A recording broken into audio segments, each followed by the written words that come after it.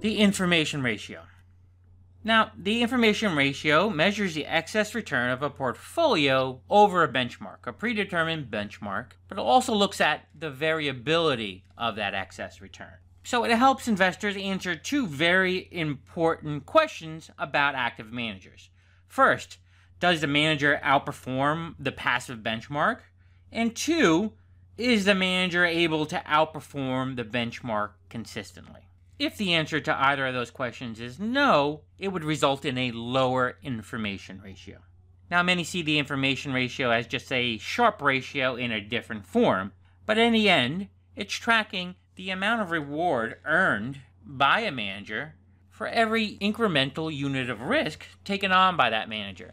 And here, the incremental unit of risk is created by how much he or she chooses to deviate from the benchmark. Let's look at the formula.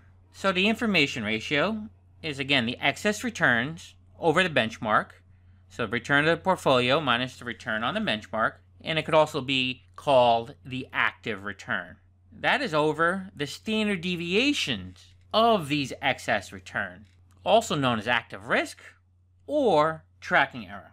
Now, just like the other ratios, the higher the information ratio, the better. If the information ratio is less than 0, it means the active manager failed on the first objective of outperforming the benchmark.